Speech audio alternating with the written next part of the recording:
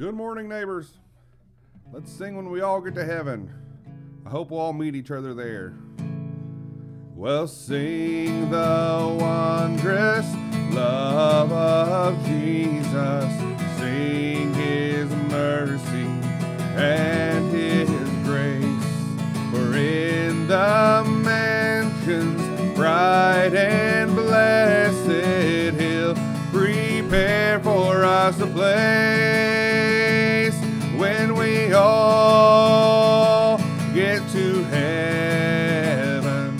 What a day of rejoicing that will be when we all see Jesus. We will sing and shout the victory.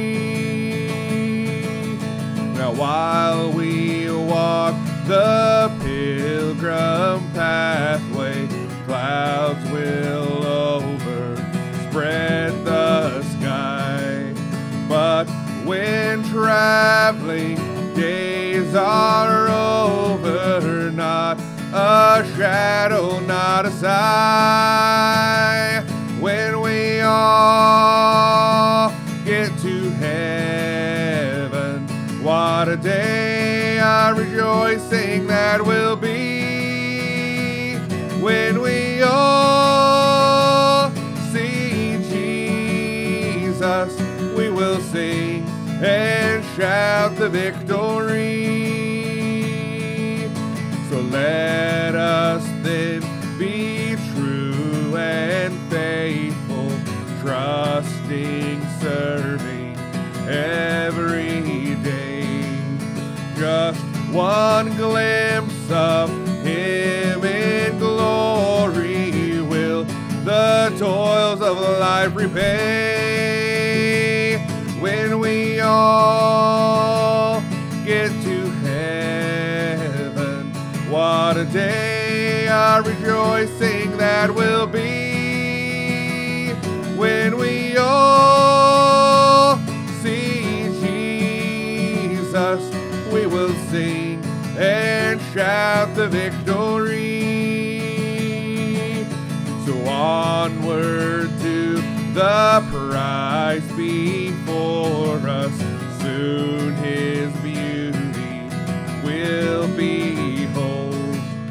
Soon the pearly gates will open, we shall tread the streets of gold. When we all get to heaven, what a day of rejoicing that will be when we all see Jesus. We will sing and shout the victory.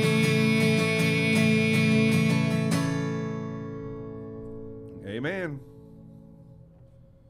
I was reading about how who wrote this song, and this woman, she's a sister. She's the valedictorian of her high school class in the late 1800s, and really wanted to do something. She became a teacher, but then she had an accident. Something was wrong with her spine, some kind of disease. So she was an invalid for years. But in that time, she really began to dip into English literature. And she really felt, I really want to do something for the church.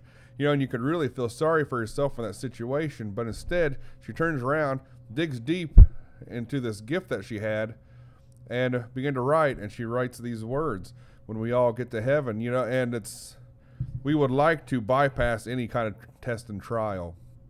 But think about all the lives she has changed through this sickness that she had, and how she used it for the Lord's glory.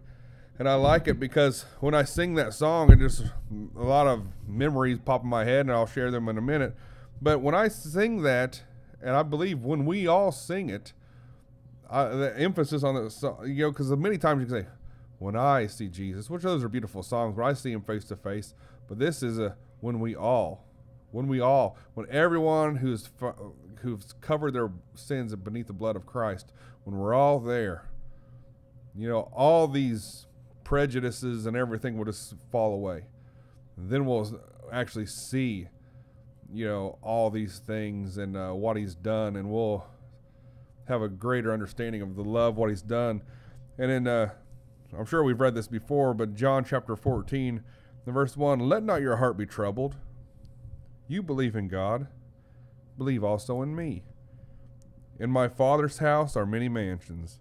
If it were not so, I would have told you. I go to prepare a place for you. And if I go and prepare a place for you, I will come again and receive you to myself, that where I am, there you may be also. And where I go, you know, and the way you know. Thomas said to him, Lord, we do not know where you are going, and how can we know the way? Jesus said to him, I am the way, the truth, and the life. No one comes to the Father except through me. And I really appreciate that. When there's many mansions, there's so much room for everyone, and so many times you make heaven like this exclusive club, and of course you're going to be there, but we're so willing to kick everyone else out. Lord, you make a way. You fill it up. Fill your this heavenly kingdom up that eye has not seen or ear has not heard what is going to happen over there. But this song is just a taste. And Brother Gary Stewart, who was the pastor for most of my life, he would talk. He really enjoyed the song because he said, I remember as a small boy, they were like the only white family in this old black church, but it had a balcony. And he said, my goodness, these really people living in poverty, they're all poor in this church, it seemed. But when they would begin to sing that, they said the rafters would shake with the people in the balcony. You think it was about to come down as they're all singing at the top of their lungs, when we all get to heaven, when we're freed from this world. And sometimes I think with all our luxuries and our beautiful homes and all the wonderful things that we have in the natural, it really almost dims that heavenly place in our minds because, well, we're pretty comfortable. Well, we have pretty nice things. But when you lose it all and you have almost nothing in this life, you're really looking to a world that is to come.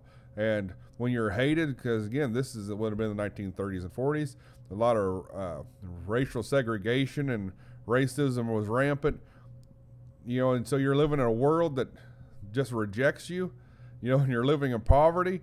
You think, oh, but when we all get to heaven, they didn't become bitter and hateful. He said they were actually very loving and kind people because they're looking, this is what this world could be if we could all love each other and serve one another. And well, in that world it will be. And I just thought of this testimony earlier. I'd heard Brother Gary speak throughout my life about his love for this song. And the Lord began to deal with me. This is when the Lord first started speaking to me in a way that he wanted to use me. I hadn't been singing in church very long. But something just came over me one day at work, and the Lord just told me, you're going to sing that song with Brother Gary. The young people are going to sing that song with Brother Gary. And again, he was, in the 70s at the time, probably close to 80. And I thought, okay, well, I don't know how that's going to work out. But it always seemed like at the time, the Lord was teaching me, but when I tell you things, wait for the right time. I thought, well, maybe not. And it just never worked out. Then one time, we had quite a few young people at the church at the time, and they asked me if I could get a song with them, kind of song together for all the young people. And I thought, well, I don't know. All of a sudden, the Lord just spoke to me and just went, now's the time. But ask Brother Gary. So I had all the young people come up and said, Brother Gary, would you come sing with us? And when I kind of opened the book, he kind of was shocked. And there's just one of those old red hymn books, and he looked down and just smiled. Said, when we all get to heaven. And just the way it all, because usually you kind of clump together on the platform, but we almost formed just like, it was just the Lord, almost like a semicircle with him in the front. And he just began to sing that song. And I really felt, you could see the people crying, and even my dad afterwards that was just sweet. And Brother Gary told people later, that really made me feel good. Yeah, and that's a special moment in my life because the Lord is showing me, if you wait for me when I speak, you don't have to rush and try to push yourself in there. Allow me to make the room. And everything will work out.